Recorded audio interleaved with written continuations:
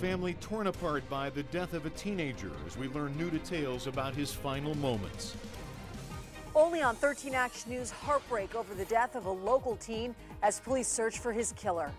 He's not another story on the news, and that he had a family that loved him, and he had a bright future, and it was taken from him. Family members coming together just hours ago at a memorial for 17-year-old Robert Bustos. Tonight, we're learning more about the moments leading up to his death only 24 hours ago. 13 Action News reporter Mahsa Saeidi is live with what she's been able to uncover about the investigation tonight. Mahsa.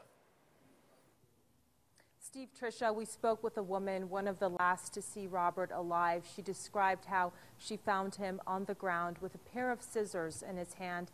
Tonight, family and friends gathered here. You see the flowers, you see the candles. As the police investigation heats up, the morning here is just beginning. He was an amazing boy, and so athletic. He did wrestling, football, anything he could do. I mean, you see the turnout. This kid's 17 years old. He had this much of an impact on lives. He was a son, a brother, and a friend. At the 17-year-old's memorial, so many in disbelief that he's really gone.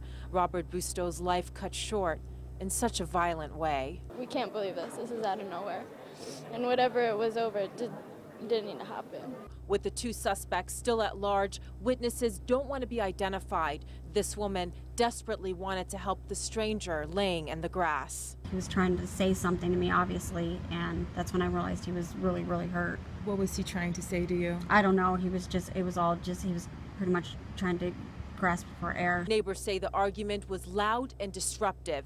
Two men trying to get the third to come out of a car. They were just saying, you need to unlock this door. Soon after, two gunshots. Witnesses ran for cover. The killer got away. I feel dead.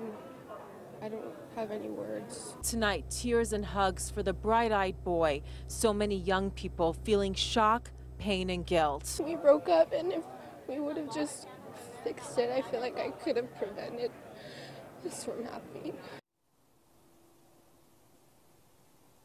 On the scene last night, police were urging anyone with information to come forward. Also, the family has set up a GoFundMe page to help cover funeral expenses. If you go to our website right now, KTNV.com, we have a link to that posted on the page. Reporting live, Mahsa Saeidi, 13 Action News. Mahsa,